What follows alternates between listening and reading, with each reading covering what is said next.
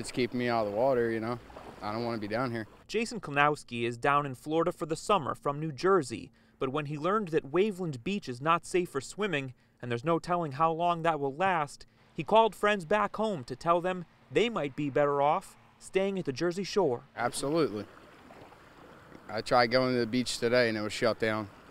Everybody from Jersey comes to Florida. Jason and his friend Craig Devine like nighttime fishing in the Intercoastal, but in the afternoons, they want this: sun, sand, surf. But county officials are warning people to keep away from the toxic blue-green algae. It's just thick green. It's just disgusting. I know fishermen that are affected by this, and just people with the tourist industry too, with paddleboarding and any other kind of water activities, yeah. And for folks staying in rented condos and owners getting ready to host renters, this is tough news that the algae is here. We're just here on vacation. We're not actually fishing. But we can't go to the beach since we heard about it, so what do you do?